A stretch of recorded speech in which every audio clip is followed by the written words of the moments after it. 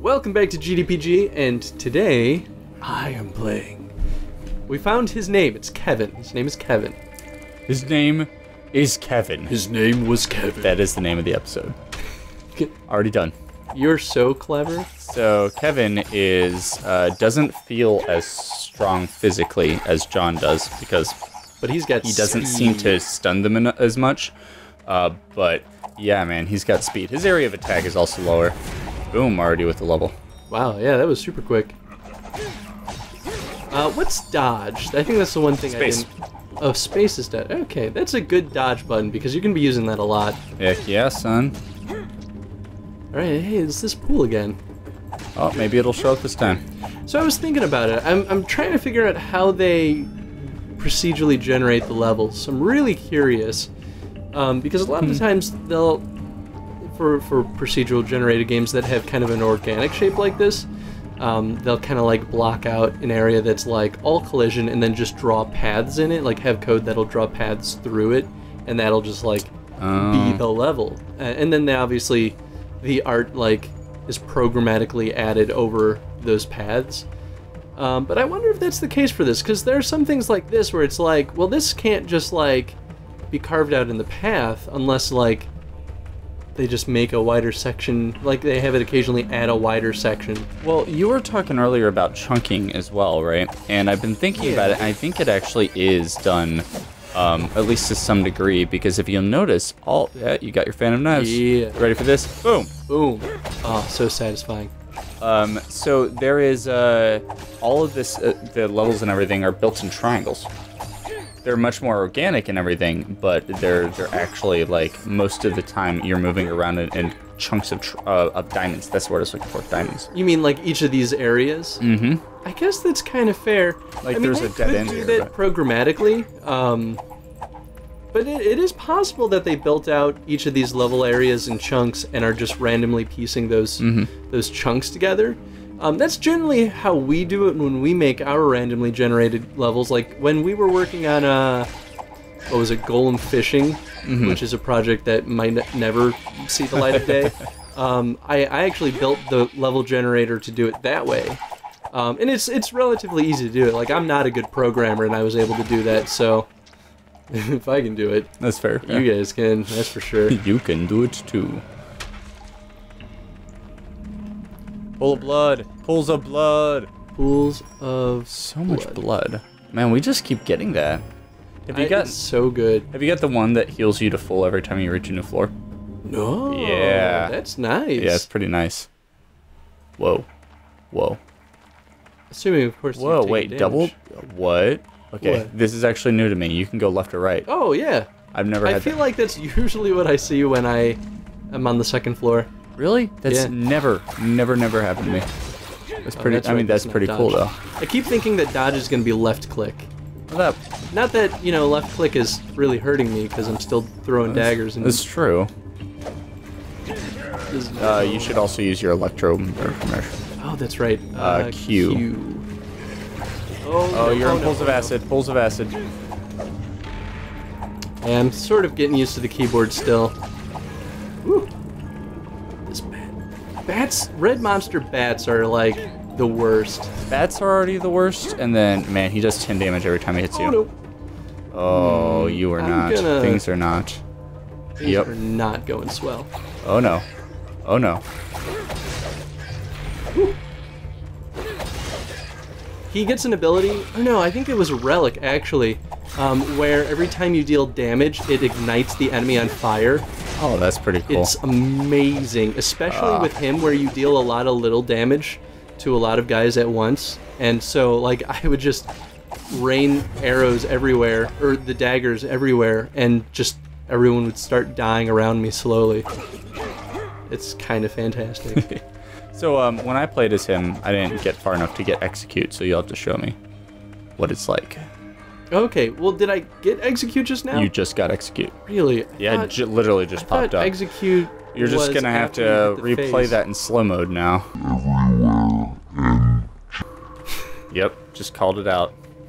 don't know if that really calls for slow-mo, but... It's gonna happen just because I have to prove you wrong. Well, I mean, the edit note is now being written, so I guess I have to. Yeah, the interesting thing with Kevin, I think, is that he doesn't start with the phase ability either. Like, the ability to turn invisible. Yeah, as I said, John's the only one that, like, started with his ability. Woo, so many butts. Remember your Electro. Oh, that's right. A little too late now. Oh, it does make a noise when you run out of mana. That's actually, I didn't realize that before. Oh, I had mana that time. That's not gonna work. I was trying to show the sound, but I had already recovered mana. Yeah. I do feel like mana regeneration is pretty quick in this game, but I think it needs to be. God, this acid. I mean, I agree. I feel like it regenerates about a comparable rate to your cooldowns, so good job, systems designer. Yeah, actually. But at the same time, they make it to where, like, you can't just continuously spam one ability over and over again because that ability does have its own cooldown. So because of that, you're forced to use it. You should stealth out of there, man. Shift. Shift. That's right.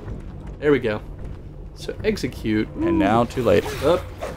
Well, this has gone south very quick. Oh, the door's locked. That is. Oh, that's a challenge room? That's a challenge I've room. never seen one of those either. They are. Oh, sniped. You're gone. This is it. No. Curtains.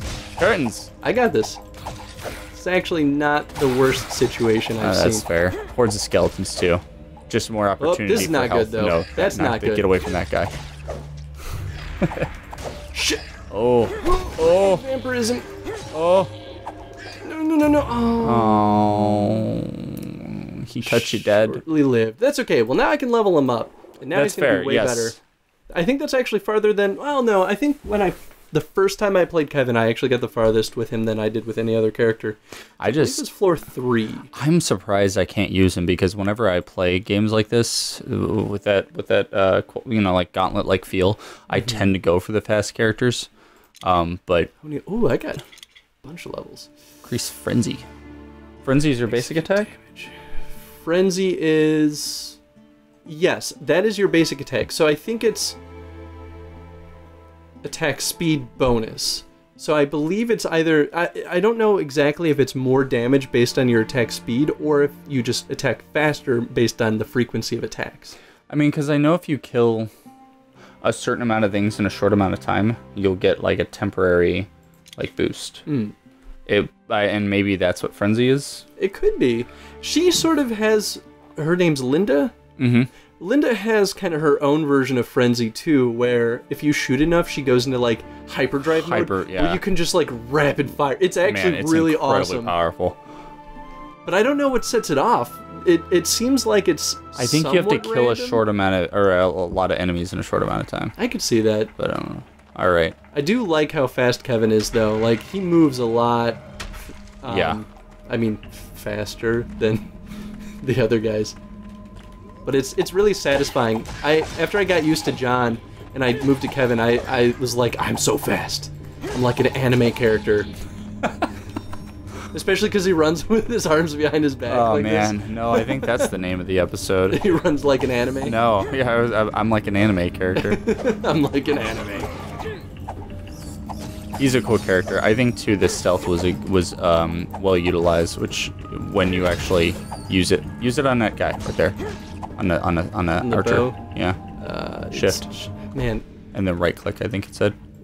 No, it's left click. Oh yeah. Yeah. It's a wide arc too, so it can hit more than one thing. Exactly. Yeah. Like it seems like it should be used to kill one character, but actually it's really good for taking out a crowd.